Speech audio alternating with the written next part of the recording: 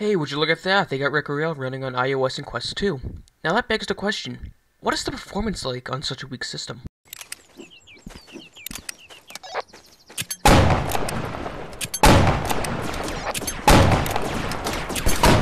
Now I don't know about you, but that looks pretty playable.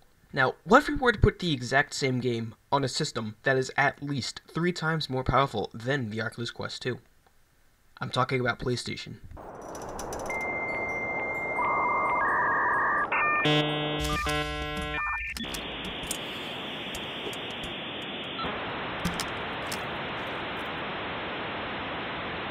In case you can't tell, performance is not the best. I mean, if I'm going to be honest, Requiem on PlayStation was really never fully optimized.